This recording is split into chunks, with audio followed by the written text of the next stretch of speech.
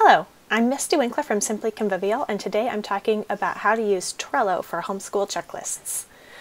So we use Trello for our homeschool checklists. I have 4 students, and they each have their own checklist. So the way that we make our checklists in Trello, this took a couple months to kind of figure out the best workflow for this, and this is how we have settled on doing it. So this is the master list.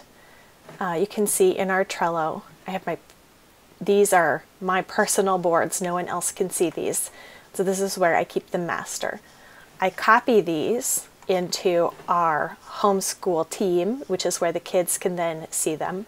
The older 2 have their own account, and the younger 2 just use my iPad to check their things off. So to create the master checklists, each day of the week has its own column. So this, in Trello, this entire list is a board, and we set up these lists so you can add lists and drag them around. You can come over here, add list, and this will be the title of the list, and then you can add cards, and these cards are the to-do list items. So we have lists for each day of the week, and then a card for each thing, plus my older students, the middle school students, have a weekly list. So this is work that they have to do during the week, but I don't care what day they do it. So they might decide to have to spread it out evenly, or to have 1 or 2 big days of school, but they get to decide what day to do what as they learn independence in their work. So it starts off with their morning things, and this is like their hygiene and home chores. So this isn't school, but this is still the first checklist that they are supposed to do before they do anything else. And yes, these are middle school boys, so apply deodorant is one of the items on the list. So I will just show you as they work through these things and check them off. Then when you come back here, it shows up with this, how many items are checked off, and it's green. So using a checklist inside of a card has been the best way for us to communicate and show what work needs to be done and what work still needs to be done.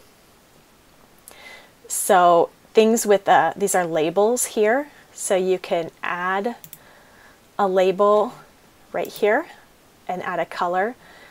And so for a while we were using labels to show what was complete and what wasn't, but that didn't work quite as well as just putting a checklist inside each card, because then I could communicate what steps needed to be done, and then it still shows that colored bar on the card, which is what helps me kind of glance at their boards and see where they are. So the items on their list that have a purple bar are the things that they are to do with me. And then they can put a label on it if it's something they can't complete because they need help with.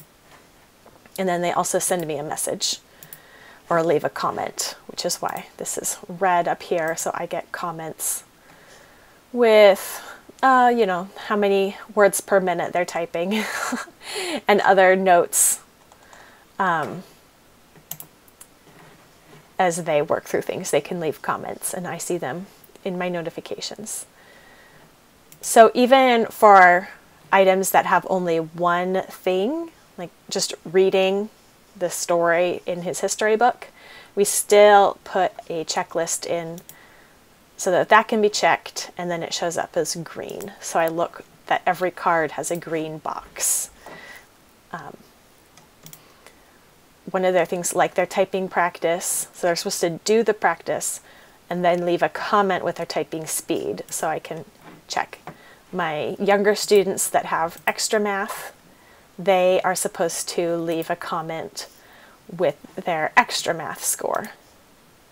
So do extra math, and then right here they would type their score and hit send.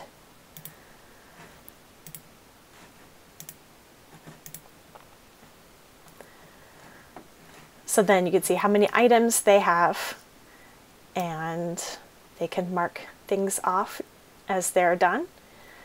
And it's an easy way for us to communicate with one another without a lot of talking and back and forth.